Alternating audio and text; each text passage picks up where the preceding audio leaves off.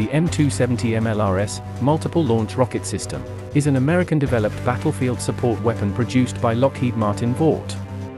It is based on the lengthened chassis of the M2 Bradley Infantry Fighting Vehicle, IFV, to form the M993 Multiple Launch Rocket System carrier unit, to which the installed launcher component is the M270. The completed system yields an impressive level of firepower for area suppression and sees the launcher house 12 tactical battlefield rockets, or missiles with varying warhead types available. Initially taken on by the US Army in 1982, the M270 did not see its formal baptism of fire until the 1991 Gulf War, where it proved successful in its role.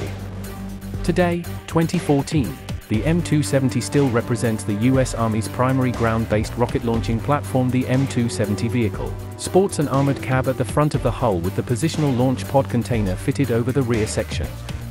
The launch pod consists of 2x6 holders. A typical operating crew is 3, and these personnel sit protected in the cab during action. As with the M2 Bradley vehicle, the M270 is compact enough to be air transportable in the cargo hold of a Lockheed C-5 Galaxy or Boeing C-17 Globemaster heavy-lift transport. The M270 can launch its payload through either ripple fire or full fire.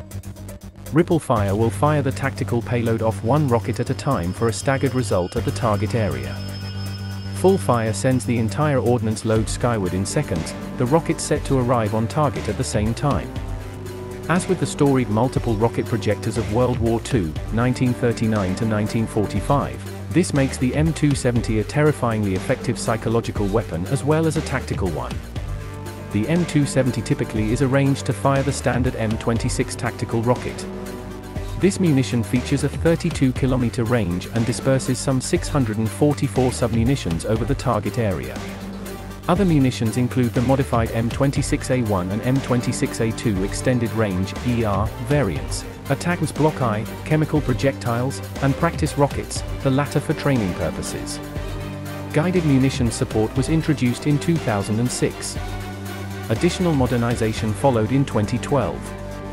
The vehicle is driven by a Cummins VTA 903T V8 turbocharged, diesel-fueled engine of 600 horsepower output. This is mated to a cross-drive turbo electronically controlled transmission system. Operational range reaches 400 miles on road at speeds up to 40 miles per hour. The running gear consists of 6 road wheels to a hull side with the drive sprocket at front and track idler at rear. 2 track return rollers are featured. Design work on the M270 began in 1977 and production spanned from 1980 to 2003. Variants have included the original M270 vehicles followed by the upgraded M270 IPDS, ATACMS support. This marked bridged the gap between the original A1 models. The upcoming M270A1 mark was a 2005 upgrade program with an improved fire control system, FCS, as launcher unit. Beyond its service with the US Army, the M270 has been adopted by the forces of Bahrain, Denmark, Egypt, France, Finland, as the 298 RS RAK-H, Germany, as the Mars, Greece, Israel, Italy, Japan, Netherlands, Norway, South Korea, Turkey, and the United Kingdom. Denmark and Norway have since retired their M270 stock. UK models were upgraded to the M270A1 form under the M270B1 designation. This project included improved armor protection not seen in the A1 upgrade.